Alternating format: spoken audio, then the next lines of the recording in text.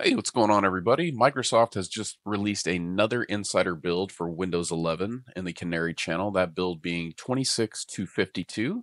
So in this video, we're going to take a quick look at all the new features, any fixes, and also any known issues with this build. All right, first up is the lock screen. They have rolled out weather and more. So these are like little widgets or little informationals on your lock screen, starting in this build in the Canary Channel. So you can stay informed and efficient with dynamic updates that bring finance, traffic, sports, and weather and more to your lock screen. The card design has been improved with acrylic blur, card size, spacing, and font optimizations. If you want to turn this feature on, just go to Settings, Personalization, and Lock Screen. All right, the next new feature takes place in the Start menu. So let's take a look at that. If you launch your Start menu, in the Pinned section of your Start menu, you can now drag and drop any of your pinned applications directly to your taskbar, and it'll pin them to the taskbar. So pretty cool. Next up, we see that Microsoft has given us a friendly reminder of our evaluation expires on date right here under System and About.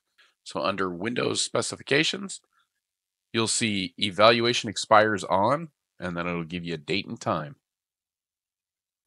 For the next feature in this build, we look at system power and energy recommendations.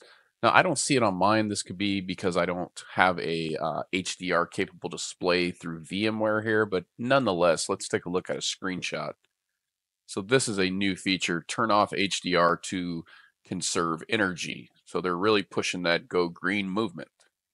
Okay, moving on to fixes. We're going to look at one fix and then we'll just kind of talk through the rest of the fixes here. So the first one I want to show you is actually under Task Manager.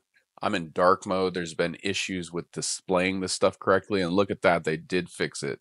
If you've seen any of my previous videos, all of these look like I'm going to blow this again, a Rorschach, whatever that's called, Rorschach test, where it's like an ink blob. It was just completely black. If you've seen my previous insider build review videos, you'll know exactly what I'm talking about. It was pretty hideous. So good job, Microsoft, on cleaning that up and getting it fixed. The rest of these, we're just going to talk about them briefly. So I'll drag this over to the screen here. So the rest of the fixes are, there was one fix when users were attempting to use voice typing in certain languages such as Chinese. There was another fix when you went through the Windows out-of-box experience. Pinion would be unexpectedly displayed twice in the list of available input methods. This is the one we just looked at with the Task Manager performance. There was a fix in settings, so they fixed an issue causing the settings apps startup to be way too large. They misspelled that there. To be way too large for the available space for some users, causing them to be cut off. Fixed an issue where setting system power and battery unexpectedly had duplicate text when showing a warning about a slow charger. Interesting. Fixed an issue where the Windows Update page in settings was not displayed correctly for some insiders after previous flight. No text would show up. If you were impacted by this, the update to this build with the fix should still happen on its own. However, you may need to wait a little. All right, so those were the fixes. Really nothing to show there since they've been corrected at this point. And as far as known issues, guys, this is a repetitive one, redundant through all of mine so far. They haven't fixed it. There are reports that they're still investigating where if you're on build 26040 or build 23620 as part of the Canary dev channels, you may get stuck on those for some reason, and you might not be able to update from there. So you can either go here to get the latest ISO, or you can go to something like UUP dump, and then you can grab the latest Canary build ISO, and then you should be able to update from there.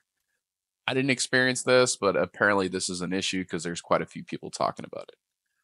All right, guys, that's going to wrap it up for the build review. Again, this was Windows 11 Insider Preview Build 26252.